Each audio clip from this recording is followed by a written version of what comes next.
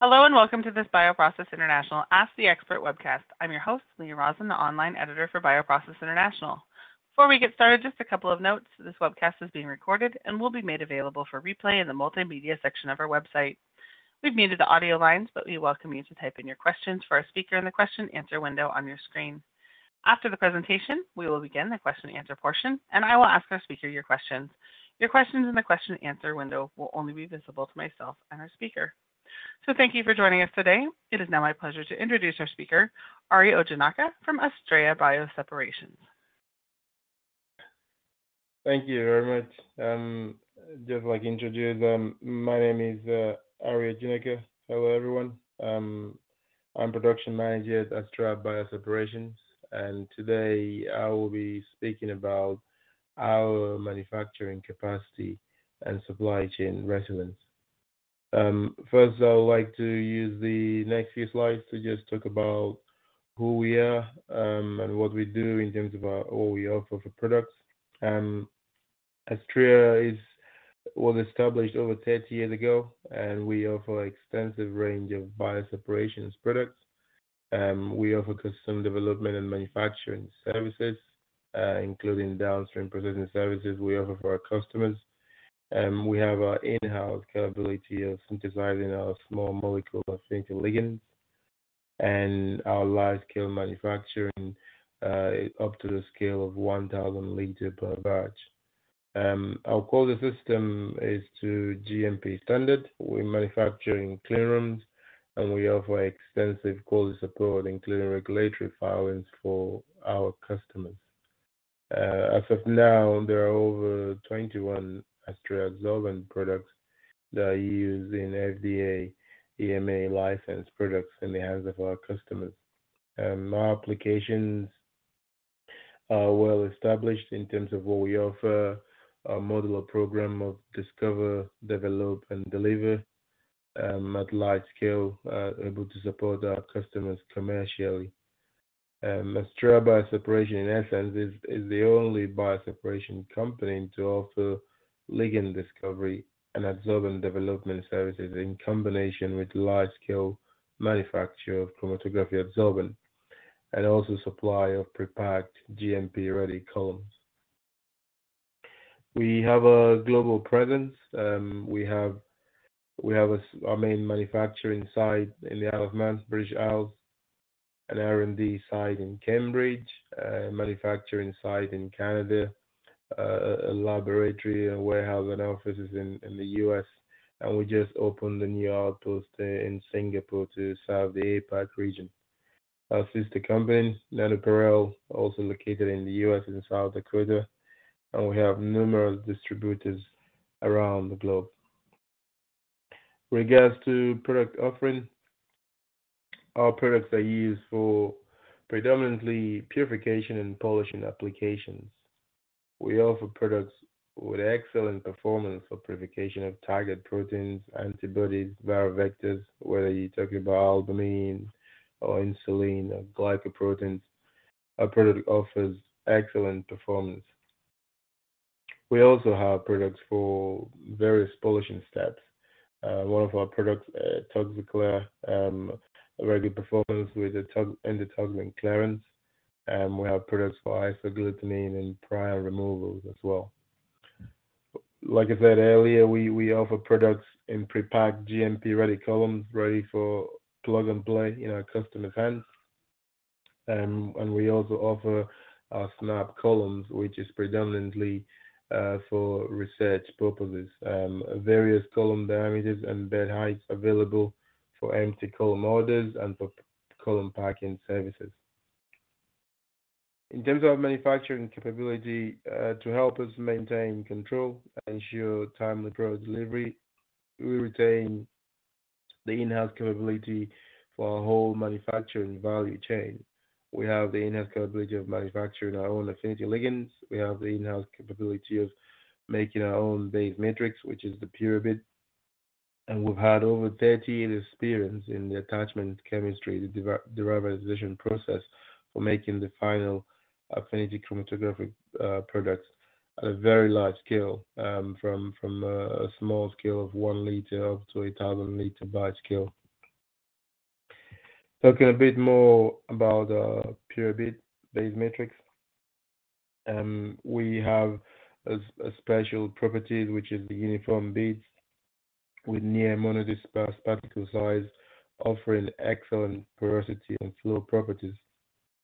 As you can see in the slide to the right, a comparison of our base matrix Puribid against market-leading product, with Puribid clearly showing a superior performance in terms of porosity and pressure drop versus flow.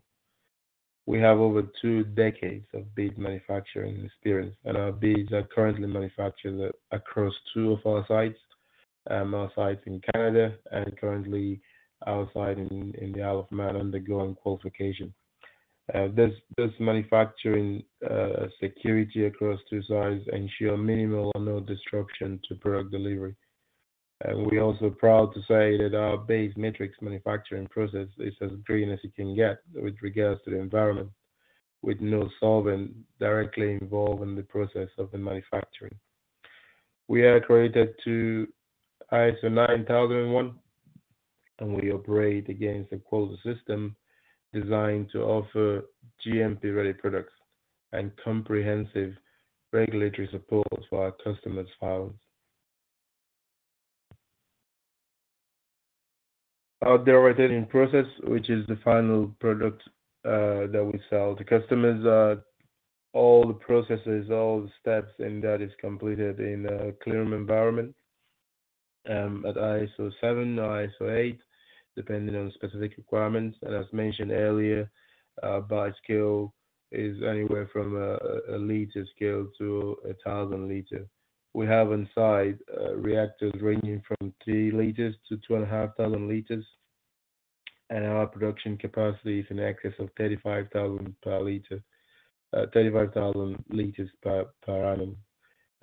This volume can easily be dialed up or down in terms of our flexibility to ramp up capacity with changes to shift and other flexibility we have in our system. Our plant services on site to ensure security of supply. We have dual systems for most of our plant services. We have a big warehouse with temperature mapped. We have an on-site effluent treatment plant, and we have extensive QC and QA capabilities on site to support our manufacturing and supply of products. We also offer prepared columns.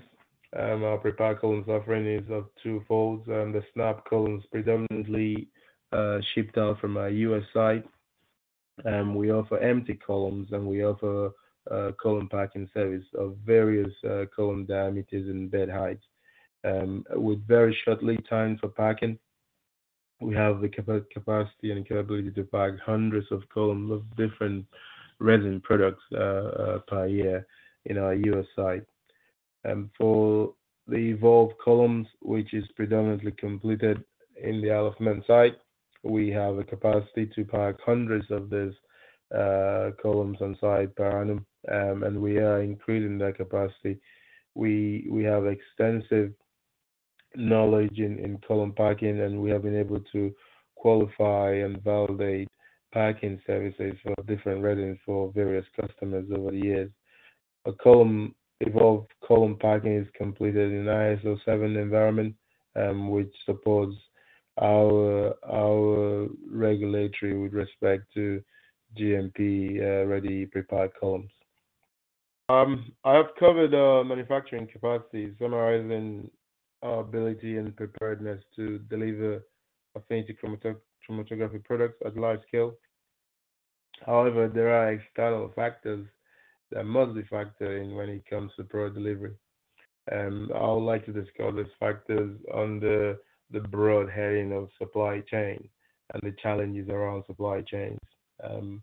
Obviously, with our main manufacturing site based in the UK, we had some little disruptions as regards to Brexit, but then we had the COVID-19 pandemic, and this have all been a source of challenge in terms of the impact on supply chains and the disruptions that comes with that. There's been traditionally what we used to rely on in terms of supply chain planning and reliability is almost been outdated because the amount of unpredictability around everything to do with the value chain and manufacturing is so much in the current pandemic era. How that's impacting us and how and what we are doing in terms of mitigating this impact to ensure that we still delivering product to customer is some of the things I would like to go through in the next few slides.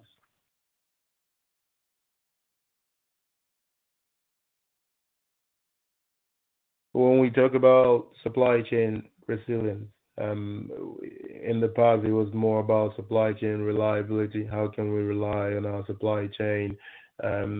Traditional approaches like dual suppliers for your materials or shipping channels or distribution centers. Those are still valid, but those are not good enough in this pandemic and post-pandemic era. There needs to be a shift in the approach that we take to help us to continue to guarantee product supply to the customers. And one of the ways we look at it is about visibility and agility. And those two things combined is what gives us the resilience that we need to be able to continue to operate in this current post-pandemic or even pandemic situation. In terms of visibility, we're talking about the ability to see disruptions way ahead of time, as early as you can detect it, to be able to react quicker, to minimize the impact that might come from that. But in terms of reacting, you need to be prepared to to to have the redundancy in your capacity to be able to react. And for us, visibility and what we're doing about that in this period of uncertainty is increasing and improving our communication and communication in both ways to the customers, to the suppliers, to our vendors, to our distributors, and all around, and kind of modifying our demand supply planning. And then most importantly, data. Data is very important in terms of data analytics and understanding what the past is. That doesn't necessarily tell you what the future will be, but gives you an indication of how you can plan better. In terms of agility, we're ensuring we have capacity redundancy to be able to react to short-term unforeseen changes. We are optimizing for efficiency, not just optimizing for cost reduction, and how that translates into us being prepared to be able to move quickly when that change in demand comes in, or where that delay in a shipment of raw material or a cancellation by customer or a cancellation by supplier. How are we ready to mitigate the impact of those? And when you combine this together, when you combine and improve visibility of the problem and the agility and the preparedness to be able to incorporate unforeseen and short-term changes, that will offer what we term as supply chain resilience.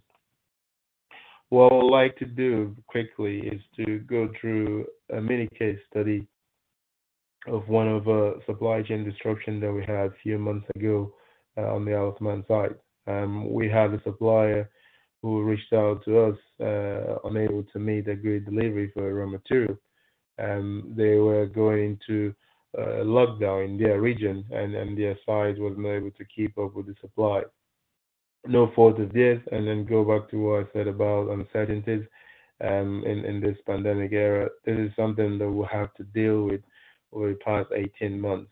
The supplier cannot confirm, the supplier couldn't confirm when they will be able to meet their delivery. And for this particular case study, again, if you go back to what I said about traditional supply chain reliability not being enough, you would expect, okay, let's go to a second supplier.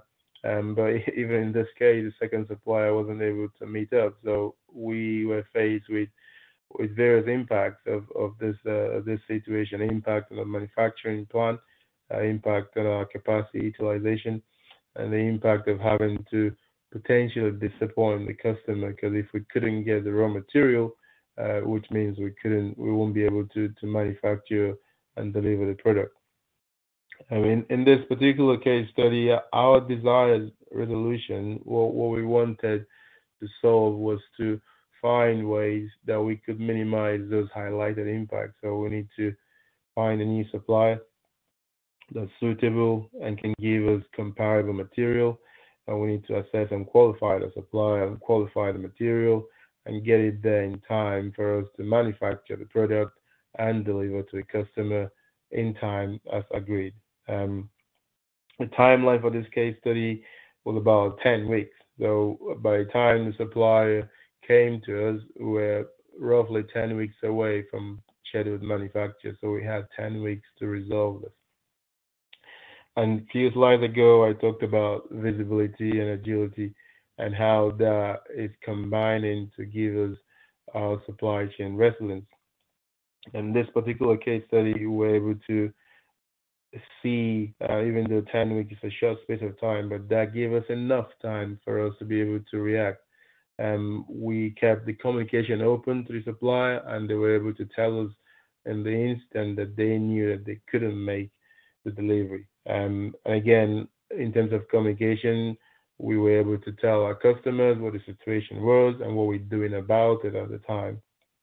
With regards to the agility, um, we wouldn't have to think about how to qualify our customers because we already had established quality systems on how to do that.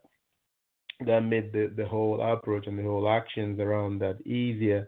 We had a system in place on how we bring in new supplier and new materials while maintaining the same quality standard. We also have enough redundancy within our capacity to be able to take in this unplanned work. 10 weeks to delivery, no one really planned this, but we had ways to be able to make our shift work flexible, to be able to get more out of our site and our equipment and our people. We have a system where we cross training across different departments or even sections within the same department for us to be able to move people around depending on where the demand or where the unplanned work is arising. All this flexibility is what offers us the agility to be able to keep up in situations like this. And talking about our risk assessed supply chain management, we do have a robust quality system in place that allows us to not only quickly change suppliers and materials while maintaining the same quality, but also making sure that we keeping everyone in the loop in terms of the stakeholders and the communication around that, so everyone is aware of our approaches, of our actions, and how we pursuing this. The first step towards our change of supply and material management is sourcing and qualification. This is where we look out for suppliers that are available out there. Normally, we'll start from our pre-approved suppliers and kind of make it easier for us to implement the change. And then we look at the material specification assessment and the material criticality assessment. And depending on how critical or non-critical the material is, that will depend on the extensive nature of work that will be required to qualify a supplier and the material. And then we perform the quality impact review and notification. And this process was established even before the pandemic era. But the modification to this is unlike what you see on the screen, where we notify at stage two, we are notifying the customer from day one just to improve our communication and to make sure that that visibility is there, not just with us, but with our suppliers and our customers as well. And moving on to my last slide, which is how are we doing to improve further our supply chain resilience? We are investing in data orchestration, um, our demand and supply planning, our sales and operations process.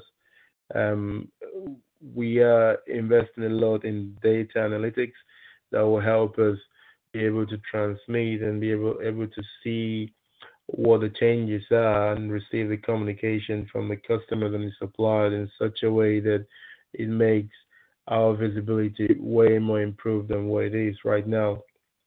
we're establishing a closer relationship and interaction with our customers and suppliers just to make sure that everyone is in the loop with any changes, either from the supplier, from our end, or from the customer's end.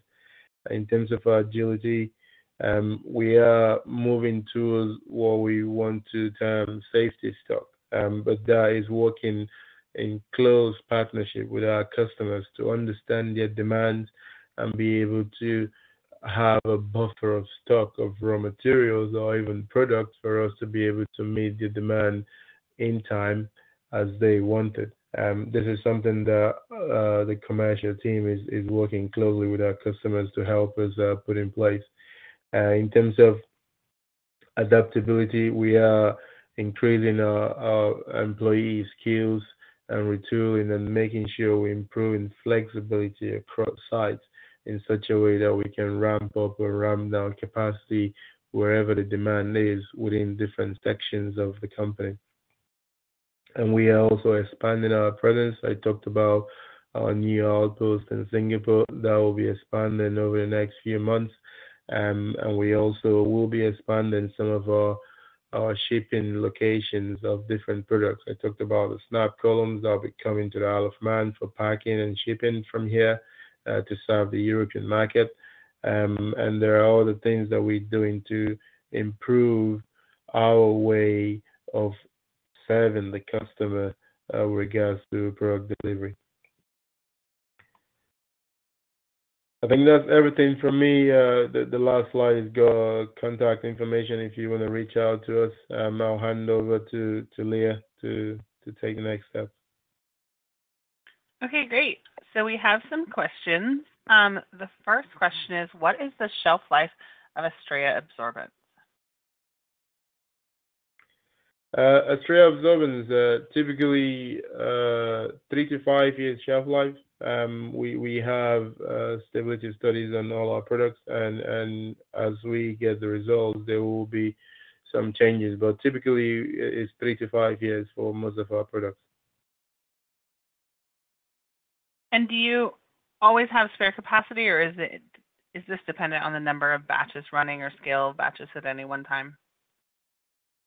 We always have room for taking on more. We will always have spare capacity. We don't run at 100%. We run about 75% effective, which gives us room to be able to take on more and be able to satisfy our customers.